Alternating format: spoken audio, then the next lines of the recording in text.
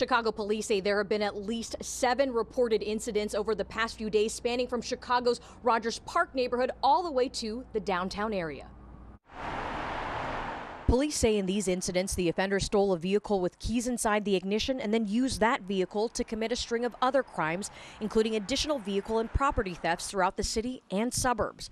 In at least one incident, police say the suspects were armed with guns. The first reported incident took place on the 2600 block of West Fitch on January 6 in the city's West Ridge neighborhood, with the other incidents taking place over the next few days in the city's Lakeview East, near North Side, and downtown areas. Most of the crimes, police say, taking place during the daylight hours.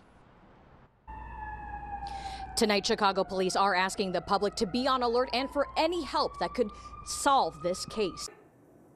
Hey, if you like that video, be sure to subscribe to our ABC7 Chicago YouTube channel.